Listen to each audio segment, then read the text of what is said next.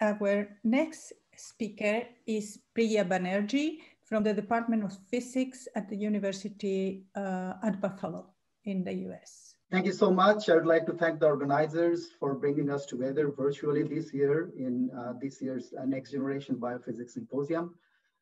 There are fantastic talks in the morning and the afternoon session, and even also started beautifully this particular session of biophysical phase separation. So I will continue this thread and talk to you about our recent efforts in understanding the structure and dynamics of protein-RNA condensates, and I'll focus on some biophysical model system that we have been using to study the phase separation in vivo. As Evan mentioned in his talk, by now we know that cells have different membrane-less organelles which form via liquid-liquid or liquid-solid phase transition. Initial efforts were utilized to understand phase behavior in eukaryotic systems. Now we know that bacterial cells also utilize similar processes to compartmentalize biochemical reaction in space and time. Stephanie Weber will talk about that. What I would like to do here today is sort of to understand in all these different biomolecular condensates. I would ask two questions, and that would constitute two parts of my talk. My first question would be to understand the structure of these condensates, and what we would like to understand is basically what are the liquid-like structure of these. Are these isotropic even in the simplest cases where you don't have multi-phasic structures? And the second part of the talk would focus on understanding the liquid-like properties of these condensates. Now, the inspiration to understand the spatial organization of these condensates come from the structure that we observe in cells. As Evan mentioned, that there are biomolecular condensates such as nucleolus and stress granules with these multi-layered, multi-phasic structures. And I'm not going to talk to you about it, although we have done some work on this field. What I'm going to talk to you about is something a little bit more intriguing. So if you have these RNPs in cells, if you overexpress an RNP such as TDP43, you see this vacuolated condensate where you have a low density phase embedded within a high density phase, right? Similar hollow structures or vacuolated condensates were also observed for nuclear germ granules from Ruth Lemo's lab. So today I'm going to focus on understanding the formation of such structures, which we just started beginning to understand. So to tell you a little bit about protein-protein or protein-RNA interaction, I need to zoom in inside these condensates, and you'll see this is really a soft biomolecular state, right? Where you have condensed protein and RNA chains, and there are protein-protein or protein-RNA interactions going on that keeps these condensates stabilized against the cost of mixing entropy. One of the important questions that we are interested in understanding how overlapping chain interactions regulate the properties of these condensates. And why we're interested in this? Because as you know, in biomolecular condensates, there are hardly one component. There are more than one components, basically. So even if you have two components, one is, say, your protein, which is component A, which can undergo phase transition via protein-protein interaction, and then you have component B, which could be RNA, and that can interact with each other as well as undergo phase transition. But what is more important here is to understand how, when you have protein A and RNA, which is B, interact with each other when they are present together. To understand such behavior, what we have done in the last few years, we quantified the phase behavior of this system, and we found that there is this process called re-entry liquid phase transition, where liquid droplets are stabilized, right, within a small window of concentrations. So for example, if you fix your protein concentration and vary the RNA concentration, you have two sequential phase transition. In the first transition, you form droplets, and in the second transition, you dissolve those droplets. Now, from the cellular perspective, such re-entrant transitions are important to keep many aggregation from RNPs soluble. For example, if you look at this archetypal RNP FUS, which is associated with ALS, because this protein undergoes aggregation, it stays highly soluble in nucleus where you have high amount of RNA. And when it shuttles to cytoplasm where you have low amount of RNA, the protein undergoes phase transition readily. So this particular behavior in cell can be understood on the basis of a re-entrant phase transition model. The cellular data that sort of validated our model came from this beautiful paper from Simon Alberti's group.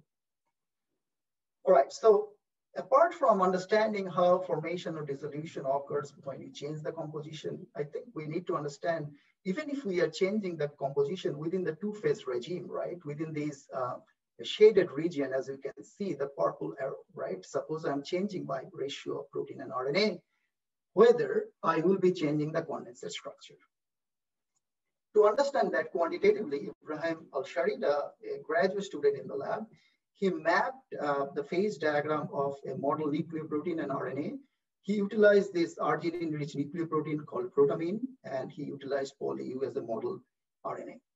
When he maps the two-phase regime, he clearly sees different structures other than droplets. For example, if you zoom into this particular region I labeled as 1, you'll see well-dispersed droplets. But if you zoom into this particular composition, which is labeled as 2, you'll see micellar condensates. What I mean by that are condensates which sort of form a dispersed colloid-like phase, which do not undergo fusion, not because they're gel-like, but because they have very low surface tension. And finally, what happens when you increase the composition a little bit more disproportionately and reach this point, which is labeled as 3, you see a structural transition. These droplets form these vesicle-like condensates. We have done some studies to characterize them, and all these data are published. We see that these hollow condensates are indeed vesicle-like, which you see for classical lipid-bound structures. The protein and RNA are localized on the rim of these condensates, and using fluorescence correlation spectroscopy, we study the macromolecular diffusion inside and outside these vesicles. And we see that indeed, in the lumen, which is the interior of the vesicle, has macromolecular diffusion similar to the dispersed dilute phase, while macromolecular diffusion on the rim, right, which is the condensed phase, is almost 3 orders of magnitude slower, suggesting that you have this core shell structure where the interior is a dilute phase. What was really interesting is to see that, although our building blocks are polyarginine-rich motif and poly-U RNA, which are highly isotropic chains, they can come together and form these membrane-like structures, right, which has partial ordering. So what you are looking at here is this polarization micrograph, which shows this Maltese quadrant pattern, very typical for liquid crystalline materials such as some of the lipid vesicles. Functionally, we could utilize these membranes, which are formed by protein and RNA, right, to create and encapsulate biomolecules such as single-stranded DNA and RNA in a sequence-specific manner. So if you throw some green fluorescent protein, it doesn't go in, but in some cases of this single-stranded DNA and double-stranded DNA, we can really encapsulate them within these vesicles, suggesting that functionally we can achieve similar behavior as we have seen for many, many years for lipid vesicles. So next question is, how do they form? Of course, we looked at the literature, and one particular work from Boris Globsky's group gave us really a lot of hint. In this particular work, Boris Globsky talked about how oppositely charged polyelectrolyte chains can come together when they are disproportionately mixed. For example, if you have high amount of peptide and low amount of RNA, or vice versa. In such cases, Globsky utilized statistical physics to predict that there could be tadpole-like structure, which are basically partially condensed chain. As soon as you have tadpoles, due to differential solvation, they can come together, condense, and create structures such as micelles and vesicles. That's what we thought.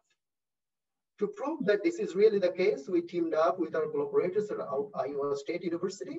They utilized a molecular dynamics simulation utilizing our protamine and poly-U RNA, and they embedded these electrostatic interaction between the chains. And at low chain concentration, we can clearly see formation of tadpole structure where you have this partially condensed head and a naked or bare RNA as the tail. If you increase the concentration of the tadpoles, they form micellar condensates. Now these micellar condensates are interesting because the condensate surface is coated with excess RNA, which lowers its surface tension. And that leads to stability of a colloid-like cluster phase. And finally, if you push them too hard in terms of concentration, you can see vesicle formation, similarly what we have seen in our experiment. So what we have learned here in this particular set of experimental simulation, that indeed, spatial organization of condensate is far from understood. including like, even if you take simple isotropic building blocks, as we have done here, we can create structures which were not predicted before, right? Tadpolar structure, micelles, and vesicles. And these vesicles are interesting because they sort of create membrane-like architecture without the need of any lipids. All right, so this study was recently published. Now I'm going to switch gears and talk to you about, in my next part of the talk, how or what are the properties of this liquid condensates we have. And two particular parameters that we'd like to know, or properties that we'd like to know, are viscosity and surface tension, very fundamental properties of any fluid. Now, why we're interested in this is because as one of the prevalent view in the field is you see that the monomeric protein or RNA or polymer chains, they come together, they undergo phase transition, and they are liquid within this window, optimal window of interactions. And if there is too much interaction, it forms aggregates, as many of us have seen or had to deal with in laboratories because of protein aggregation problems, right? When we purify recombinant proteins from bacteria, for example. Now, one of the interests that we have in our group is to understand the liquid properties. So when we talk about liquids, and I go to the kitchen, right? I'm a terrible cook, but I still go to the kitchen and I see all sorts of liquid. You have ketchup, you have mustard, you have vegetable oil, and all of them have different viscosity and surface tension properties. And if you're talking about compartmentalizing biochemical reaction in these droplets, I think it will be important to understand their viscosity and surface tension. And another process of interest is this aging that also Evan mentioned, that some of these liquid droplets undergo solidification.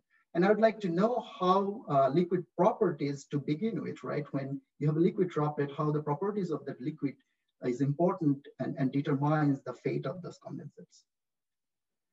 All right, so for the talk today, I'm just going to focus on one specific part, which is the protein and RNA sequences and how such sequence encoded interaction control the condensate viscosity and surface tension. Okay, so our initial efforts a couple of years ago to start these measurements, our initial efforts were dedicated to study how first micron scale fluid dynamics is regulated by protein and RNA sequences. So what we have done here, we utilized a dual trap optical tweezer to trap these droplets, and then we force them to undergo fusion in a very controlled environment, and we understand from their force relaxation behavior how viscosity and surface tensions are. So let me show you how these experiments are done. So you have these two optical traps which are invisible here. You have a flow cell, you flow these droplets, they undergo fusion, and they grow. And then what you can do is you can study their fusion behavior or force relaxation behavior as a function of their size, which is supposed to be a linear behavior giving you the ratio of viscosity over surface tension. At the same time, you can do this decade-old technique, fluorescence recovery after photobleaching, that gives you some idea about nanoscale diffusion of the protein and RNA molecules within these condensates, giving you a multi-scale view of these condensates. So what we have done in the past year or so, we looked at some of the synthetic condensates where we could control, based on the literature report, we could control the protein-RNA interaction. So here what we have done, we have taken a polypeptide which has this architecture, RGG, and 5 repeats of that. And then we replaced those arginines with lysines. And we also have taken 2 different RNAs. One is polyadenine, and the other one is polyuracil. Now, the understanding was lysine is actually weaker when it interacts with RNA bases because it does not have the pi electron that arginines have, right? So cation pi and pi interaction is sort of more dominant for arginine than lysine. And for adenine, since it has 2 pi-membered ring compared to uracil, which has only 1, so adenine would be much better pi system to interact for arginine. So in this particular combination, we already see there are 4 different pairs with predicted control over interactions. And when we study how these condensates undergo fusion, right, we see that there is a molecular imprint of this interaction in the microscale. For example, when we form condensates of arginine with poly A, they undergo fusion in 350 millisecond time scale. But lysine is a little bit faster, it's about 200 milliseconds. When we change the RNA to poly U, we see that now arginine condensates are undergoing fusion at 60 milliseconds, so way faster. Lysines are 2.8 millisecond timescale, fastest that you could see under these conditions. And between these two sets, you see condensate fusion timescale changes almost 2 orders of magnitude, suggesting that molecular interaction indeed control the microscale dynamics in some ways. We also have done fluorescence recovery after photobleaching measurement, and you see the same rank order. As you see that the lysine with poly-U droplets is the fastest to recover, and arginine with poly-A is the slowest. Here we are measuring the polypeptide diffusivity. One of the important aspects here is to see this arginine or RG-RGG polypeptide within these RG poly-A droplets, they do not recover at all, suggesting that the diffusion is arrested. So if you just take a look at these FRAP data, you might think, oh, these are arrested structure, which is not completely true because the droplet undergo fusion in 350 millisecond timescale, suggesting there are length scale dependent structures, length scale dependent dynamics where you see decoupling of nanoscale motion from microscale, all right? So after this initial characterization, we wanted to do something more. We wanted to really characterize these fluid properties. So what we have done using this relaxation measurement as a function of diameter, where the slope gives you the viscosity of a surface tension, we coupled it with another measurement, which is very conventional in soft matter physics, where you track particles or beads within these condensates and look at its trajectory of Brownian motion, and then calculate its mean square displacement to get a sense of diffusion coefficient and viscosity. Now, in this specific schematic, I'm showing only one bead, but indeed these droplets have multiple different beads that are undergoing Brownian motion in our experiments. Once you have the viscosity, what you can do is you can now go back to your force relaxation curve and calculate the surface tension. Imperial first did this experiment as a function of the composition of the mixture, as I mentioned about reentrant condensation, where you are changing the mixture composition, you are forming different structure. But even if you are forming droplets, we could actually see using our technique that the viscosity and surface tension undergoes a non-monotonic change, which is really significant if you think about these values of viscosity, which is undergoing almost fourfold of change, and then surface tension is also in a similar scale. And just by changing ratio, we can actually control the viscosity and surface tension, which is consistent for a reentrant phase transition model because there are two critical points at low RNA and at high RNA. So that's why you see a non-monotonic behavior. We wanted to do more. We wanted to understand really how sequence encoded interaction control these properties, right? So first, what we did, we looked at the RG-RGG motif in human RNP granule protein. So more than 50% of human RNPs have these RG-RGG motifs that bind to RNA non-specifically. And when we looked at these sequences, we see that there are these aromatic residues apart from arginine and glycine, and there is also this proline. So I'm not going to talk to you about all these different sequences. So this the radius of these spheres are equivalent to their relative abundance in the proteins. Now, first we did our lysine and arginine condensates, although lysine is not at all present in these repeats. And we see that as predicted based on our multi-scale analysis before, we see arginine condensates are much more viscous than lysine condensates, as well as their surface tension is many-fold higher. What is interesting that when we change some of this arginine with tyrosines, right, we decrease our arginine content by 50%. So we have now RG-YGG repeats, and we immediately see that our condensates have viscosities many-fold higher. So for RG-RGG, our viscosity was about 10 pascal second. Now we have about 70 or 80 pascal second. Just to keep things into perspective, 10 pascal second is honey, and 70 or 50, above 50 is ketchup, right? So you see different types of viscoelastic behavior for these condensates. All right, so this is consistent with how a multimodal interaction might strengthen the network within these droplets. Next, we looked at phenylalanine and proline. When we substitute our RG-YGG sequence and we substitute these tyrosines with phenylalanine, we see a drop of viscosity almost to 1/2. And then and this is your RG-RGG sequence, and you replace these 50% of these arginines with prolines, and you see a dramatic reduction in viscosity, right? Now these droplets are even less in viscosity compared to kg-kgg droplet, which is incredible, suggesting there is a great deal of variation one can do by changing just the sequence features. However, we just started scratching the surface, right? Because we just looked at some repeat polypeptide sequences, which are bioinformatically, we analyzed from human proteome, but there are sequence-specific interaction. There could be patterning and length variation. There could be folded RNA recognition motif and RNA structure, of course. So far, we are looking at just non-specific unfolded RNA structures.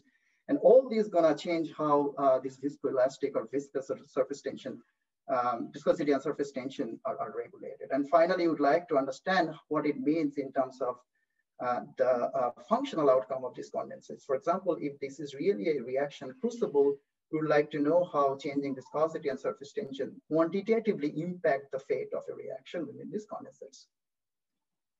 With that, I'd like to acknowledge our team members, Dr. Mahadi and Richu, two postdocs, and Ibrahim and Torunpreet, two graduate students, helped me incredibly in the last few years to set up the lab and get all these interesting studies going, and our collaborators and funding agencies for generous support. And thank you all for joining, and I'd be happy to answer any question right now or later via email.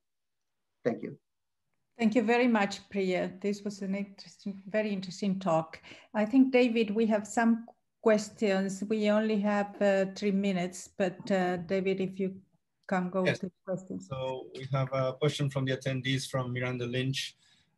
Priya, in the FRAP fusion assay, what are the components of each drop being fused? Are they identical in each drop or heterogeneous in terms of either identity or proportion of components? Would non-identical drops fuse differently? So they are all identical. So we have not tried to mix non-identical drops. So in the first set of studies, we looked at RGG5 polypeptide with poly A or poly U RNA.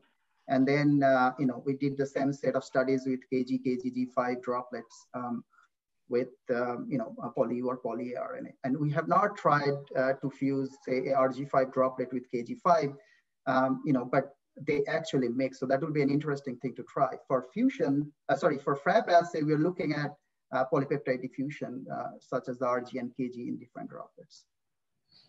Okay, we have another question. I think this was for the previous speaker, but the question is, are there physiological condensates made by two protein components, one positive and one negatively charged? I think maybe that's a general question for the session.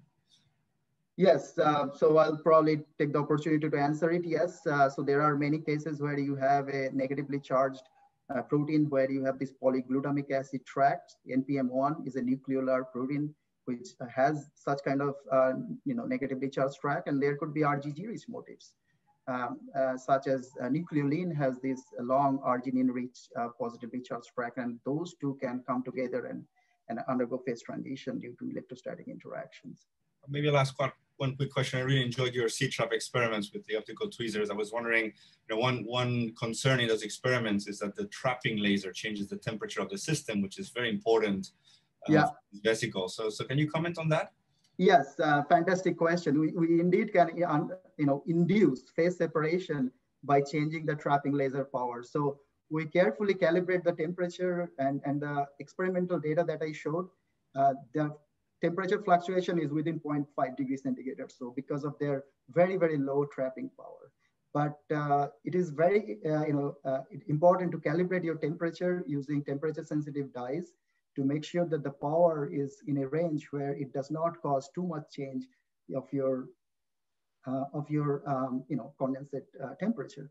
Otherwise, you'll have local effect, and you can actually see it by changing the laser power. You can induce phase separation for thermoresponsive polymers. Thank you. Yeah. Thank you, Priya.